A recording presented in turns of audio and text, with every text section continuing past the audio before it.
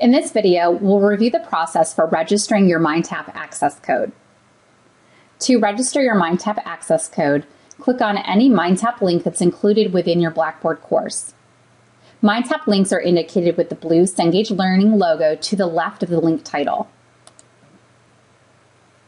Make sure that your browser's pop-up blocker settings have been set to allow for pop-up windows that come from UC Blackboard. When you click the link for the first time, the Pay for Your Course menu will appear. During the first few weeks of classes, you do have a grace period that allows you to access your MindTap course content without entering your access code. You'll want to make note of the expiration date. On this date, the grace period will expire and you will be required to enter a MindTap access code.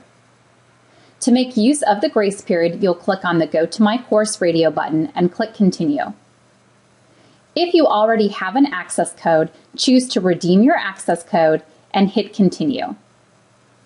If you have not yet purchased an access code and wish to do so online, you'll want to do so through the University of Cincinnati microsite.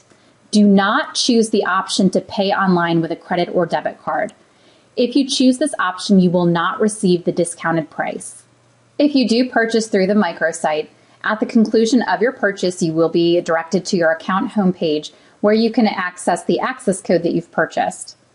After you retrieve that access code, return to this page, choose to redeem an access code, hit Continue, and enter your access code into the space provided. Click Submit. This will register your access code and you will not be prompted to enter in this information for the remainder of the semester.